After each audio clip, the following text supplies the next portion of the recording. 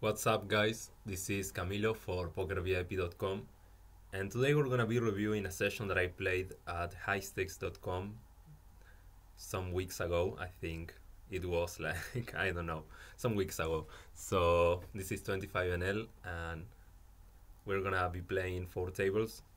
Yeah, and it's gonna be table 1, 2, 3, and 4, like in every other poker video ever. So let's start. The action's gonna start on table 4. Here we open king queen off to 3 big blinds, and we have a player from the big blind defending. And yeah, it's interesting to note that this guy does not have a full stack, so probably a weaker player. And it's really easy on the flop, right? We have top 2 pair against a probably weaker player, so we're gonna be easy betting big with the top 2 pair, trying to get value and get calls from random whatever that he's gonna have.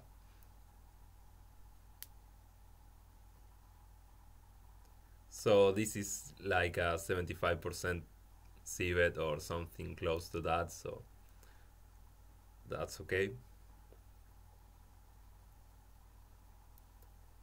Gonna be opening ace jack off from UTG.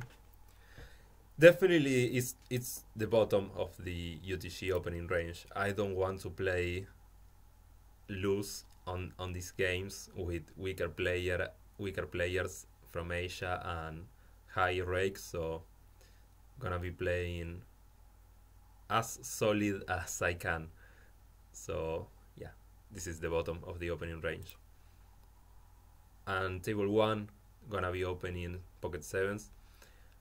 Even from the bottom, I'm gonna be opening to 3 big blinds, mainly because the rake is high and I want to play bigger pots on in general. I want to play bigger pots against weaker players. So here we get a 3-bet from James Bond on the small blind, and pocket 7s is gonna be always a call. I mean, depends on his sizing, but against this sizing, this is like 11 big blinds, something like that. So pocket 7s is always going to be a call, and probably gonna be folding pocket 4s, and pocket 5s is in the middle. So yeah, pocket 7s is an easy call. Here on table 3 we have this guy, and this guy, I have him with this green color that I use to mark weaker fun recreational players. So he's limping and this hand, I mean, you can fold this with the rake and all. I think you can fold this, but it's also a hand that I'm gonna be ISOing from the bottom. So let's say that I'm on small blind. I don't mind a fold with this hand, but on the bottom I'm gonna be ISOing, and you can go. I mean, this is 5 big blinds, so I think this is okay as a sizing. From out of position, definitely gonna be ISOing a bit bigger.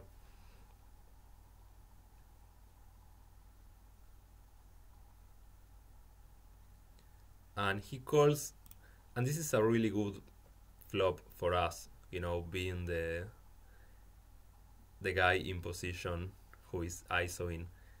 We are gonna be hitting this flop a lot with our aces, and I'm gonna assume that when he limp calls, he's not gonna be having a lot of pocket jacks and pocket aces. I mean, weaker players do all kinds of random stuff, so from time to time he's gonna have pocket aces, but in general he's not going to have them. And we have the stronger hands that are possible to have on this flop, we have them, and he for the most part doesn't. So this is a really good spot for us, and with the double gut shot we want to put pressure on him and you know, he's gonna have a lot of hands that call, flop, call, and fold on the turn, or we're gonna be hitting or straight with the nine or the king, and we can, you know, stack him for all his chips. So this is gonna be a civet, and I'm gonna be. I don't know if you saw it from the video, but my timing was really fast in general to bluff against weaker players. I'm gonna be trying to use a fast timing because they are for the most part they are just playing one table, so I think they are paying attention to the timings. So yeah, we take the pot down. And on table one with the pocket sevens, small blind c bets a little bit more than half pot, and this is gonna be a continue.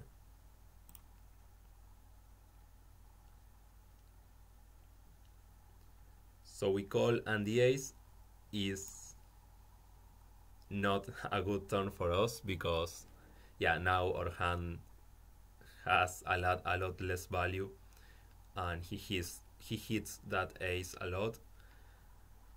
So it depends on his sizing, but for the most part we're gonna be folding if he c bets.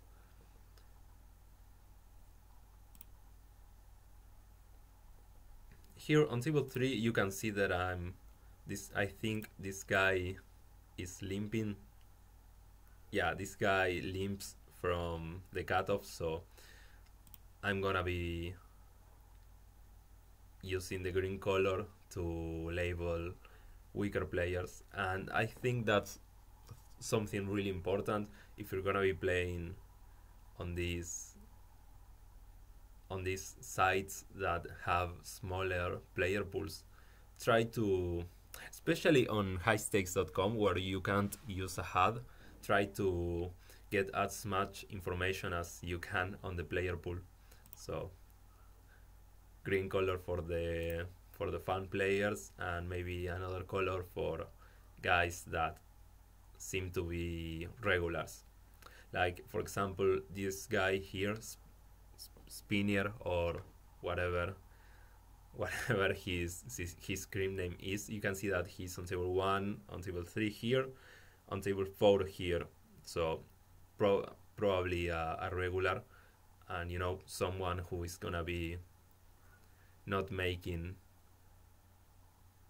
blunders all the time. So just try to be aware of that. And yeah, on table 1 he c bets. This is one third pot, but I think pocket sevens is still gonna be a fold. Maybe it's a call in theory, I don't know, but yeah, we are gonna be continuing with all our aces, and we have queens still. We have king queen and queen jack and queen 10. You know, we have ace. You know, we have a lot of aces that we call the flop with. You know, all the ace jack, ace 10, all of those combos that are suited and have the backdoor flush draw, we are gonna be calling the flop with them. So we have a lot of hands that we can defend on the turn, but pocket sevens is not gonna make it.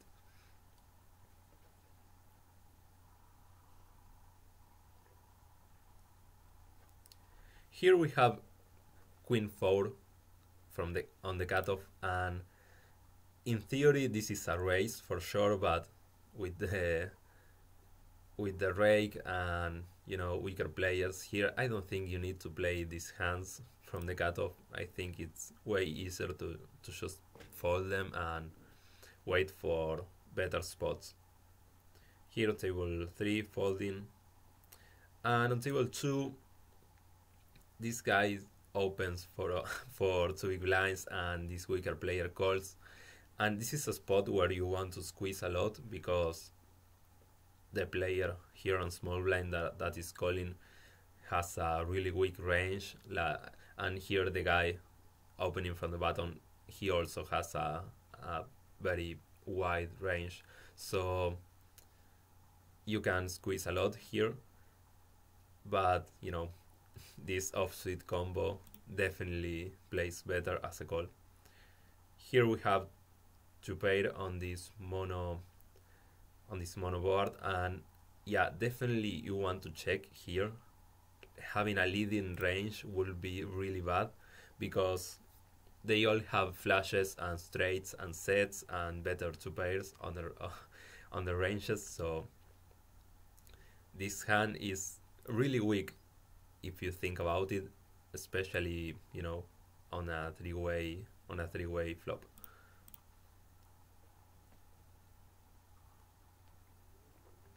Yeah, and the button C bets for two-thirds and small line calls, and yeah, you do not want to raise here because yeah, for the same reasons I said before. For the same reasons, you don't want to lead, you don't want to raise here. It's way better to just call and try to hit a full house and stack the weaker player. Now on the turn, you know, easy check to check fold against any reasonable sizing. The turn checks through, and now we have a flash, but everybody has a flash, and anyone who has the die of diamonds or better has the best hand here. So I don't think you want to start bluffing against two players, one of them being, you know, a weaker player. I think on these games you just want to play in a very straightforward way. Here on table C, on table 3, I'm gonna be opening ace-5 from the small blind, and this is a really good flop. We have a lot of equity against everything, and he's gonna have, you know, worst flush draws that we dominate. Here on table 2, you can see that we split the pot. The thing on table 3 is that he has a 40, around 40 big blind stack, so I mean, when your hand is so strong, you can see bet, or you can check call or check raise, you know, everything is gonna be fine. But here against this player with 40 big blinds, my plan here was to check shove, because when I check, he's gonna be stabbing a lot of hands that are gonna hate seeing a check raise. So you can also check raise small, but you know, him being a weaker player and my hand being so strong, and him having flash draws that I dominate, and you know, for all those reasons, I just want to check shove, because that way I always realize all my equity.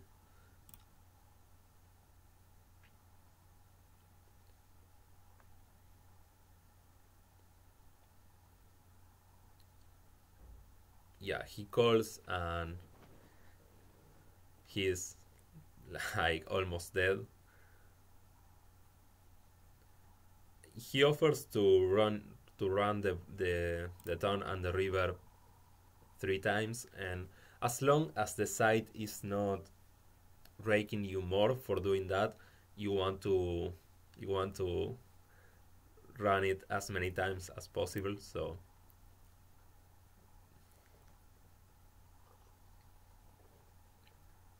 I think we're gonna win every time.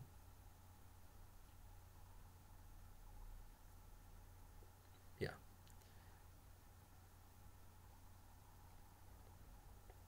Here on table 3, just folding 7-5.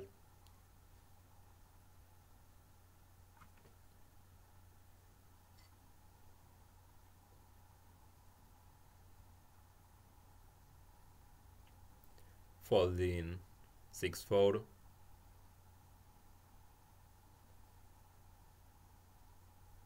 And on table 1, also folding. And on table 3, this guy joins the table and he has 10 big blinds. Well, well, he doesn't stay around. But what's important here is that on this site, people can join the table with 10 big blinds. I think up to 100 big blinds, and that's something that you have to take into account because you need to have a very basic idea of how to play against people that have, like this guy here on table 1 that has 20 big blinds. So be aware of that and try to not make mistakes. Like you want to use smaller sizings and put them all in with equity as soon as possible. And also take notes on them because someone playing with 20 big blinds is probably not beating the games. Here on table 4, pocket queens is gonna be a 3-bet.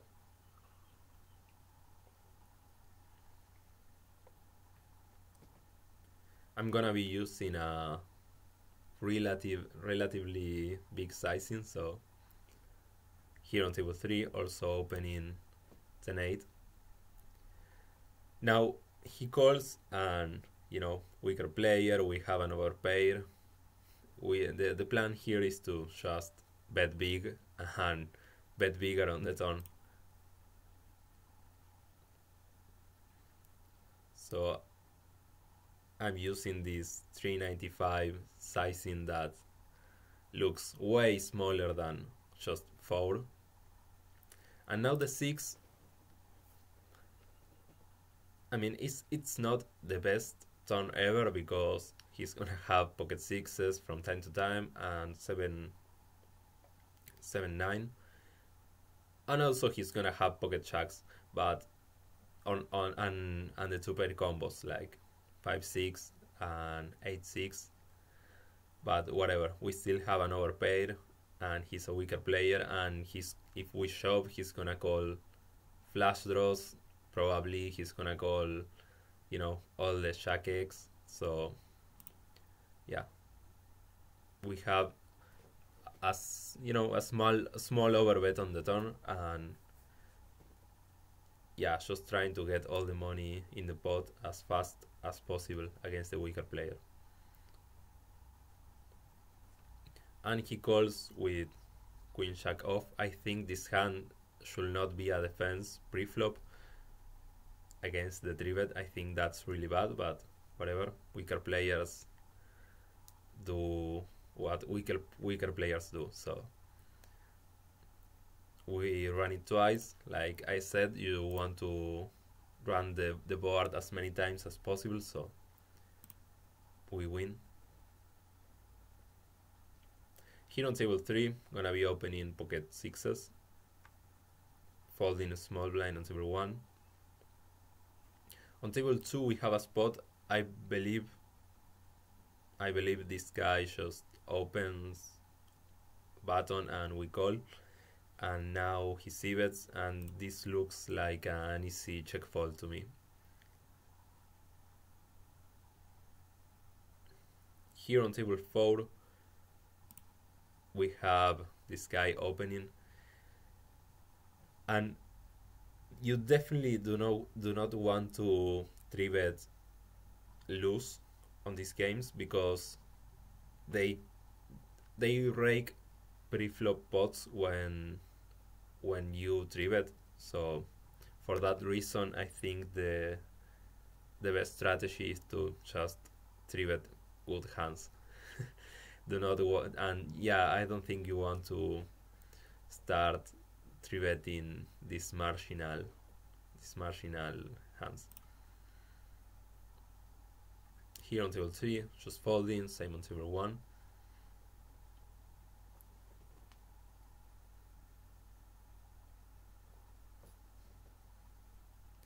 Yeah, folding here, the 8 deuce.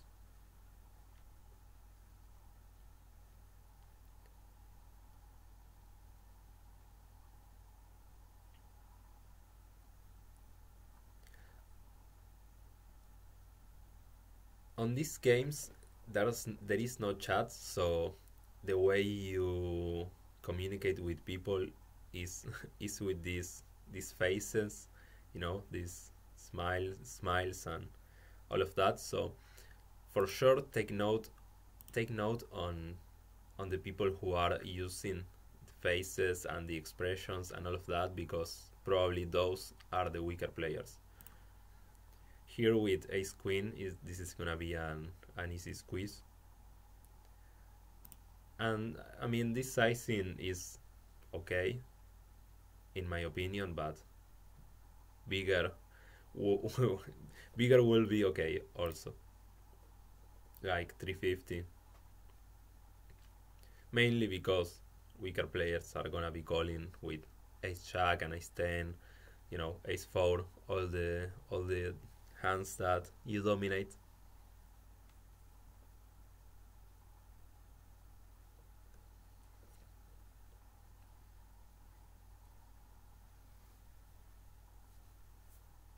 Here on table 2, just folding from the button, we want to play good hands, like this ace king here, opening to 3 big blinds from every position. Here we get a call from the cutoff and the button. This is a really interesting spot because we have the nut flush draw against 2 players and we are out of position, so this is a really strong hand. Also we have the overcards and we block ace jack and queen jack, so I mean, we don't really block king jack if they are not calling the offsuit combos, but on these games I wouldn't be surprised to see people just calling queen jack off because it's queen jack. So yeah, this is a really strong hand, and when you have such a strong hand, it's like everything you do is probably gonna be okay. I mean, not check folding, but every other option like c-betting or check calling or check raising, everything's gonna be okay when you have such a strong hand. So I think that here what I did was, yeah, I'm checking, and c-betting is okay, but okay, I'm c-betting. Yeah, like I said, it's okay. It's really hard to know what's better to do in multi-way spots, so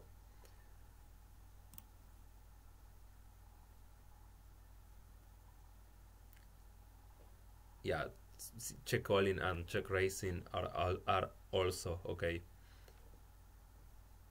And we get 2 calls, and yeah, I think that now we can start thinking about the ranges, because when the cutoff calls and the button calls, I think that they never have a set. I don't think they are, especially the button, they are never calling with a set like fives or deuces. So I think in his range is for the most part like top pairs and flush draws, and maybe some ace 4 of hearts, that have the gut shot and the backdoor flush draw. Maybe sixes with a spade. Yeah, they could be calling that, and 6-5 also with the spades. So the important part here to know is that when they both call, their ranges are weaker for sure. So now we have to make a decision, and it's kinda the same as on the flop, because our hand is still really strong. So I mean, everything except check fold into a small bet is gonna be okay. So c-betting again is gonna be okay, and check calling or check raising. The thing that I don't like here about c-betting is that if we c-bet $5, and they raise, we have a really bad spot where we probably have to fold, and we are folding a lot of equity with the flush draw and the overcards. So for that reason, I think that I like here checking a bit more than c-betting, because when we check, we get to see what they do. We get information by checking, because if we check and one of them bets and the other raises, that's really strong. But if we check and they both check, they don't have a good hand, almost never. So I think checking here gives us more information than betting, and when we check, we can check call and we don't get push out of our equity. So, but yeah, like I said, c betting here is also okay.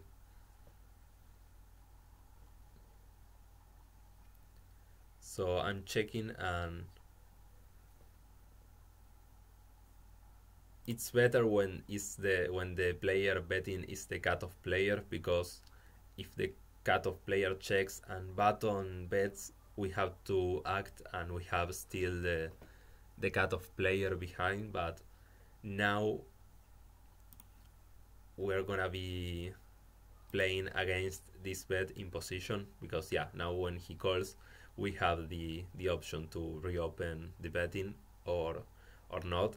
And yeah, we are not in the middle of the sandwich.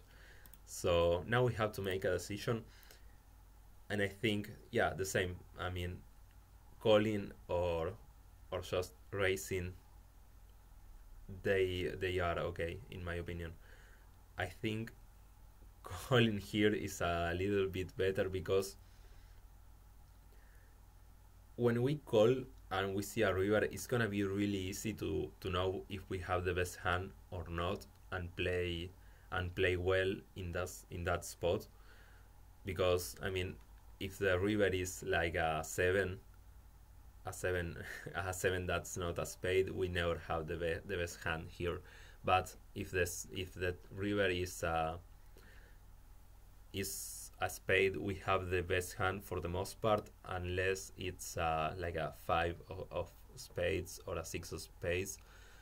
But yeah, when the river is a spade, we can assume that our hand is good most of the times, because the way they play the flop, they don't have sets in general. So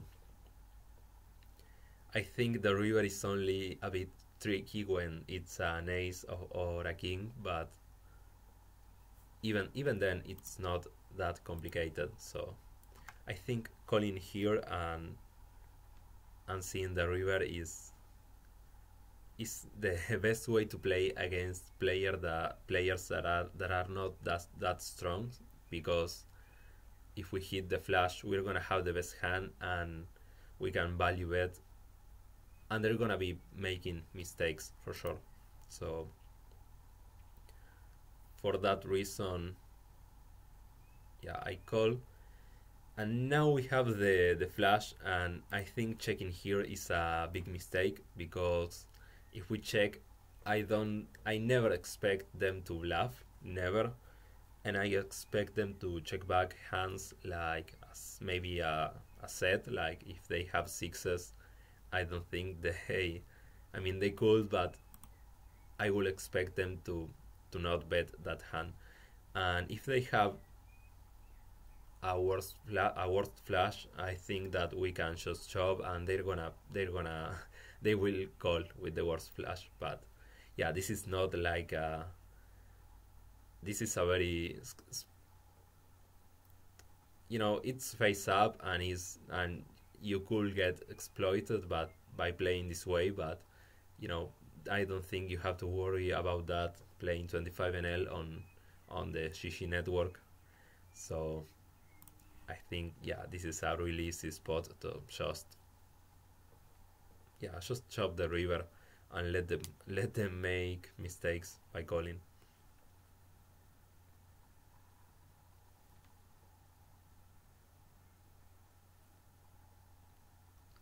and he calls with this flush, so we're gonna be winning. And yeah, this is gonna be the first part of the videos playing 25NL on HighStakes.com. And yeah, please leave me any feedback in the comments. And yeah, this was Camilo for PokerVIP.com. See you guys later.